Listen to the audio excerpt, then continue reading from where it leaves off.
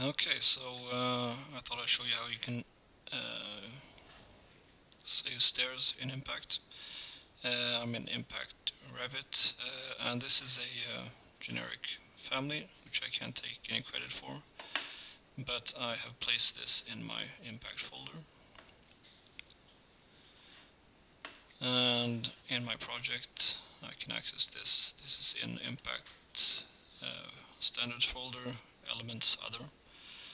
So then I have this family, which I can place in my project. And in this case here, this family can be as simple or complicated as needed. So in this case, this has some grips to edit.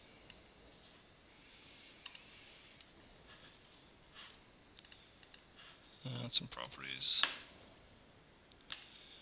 Set a different height.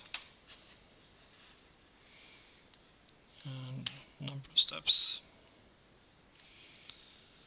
And length.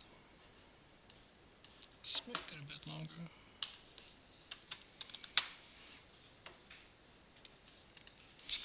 Okay. Open up a 3D view.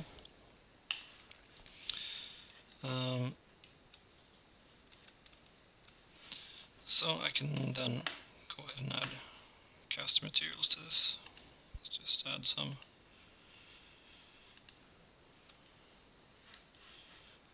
fittings to this. And then I'm going to go ahead and save it in the database. So because it's not a regular standard impact element, I'm going to have to save this as linked. I can rename this if I want a different numbering.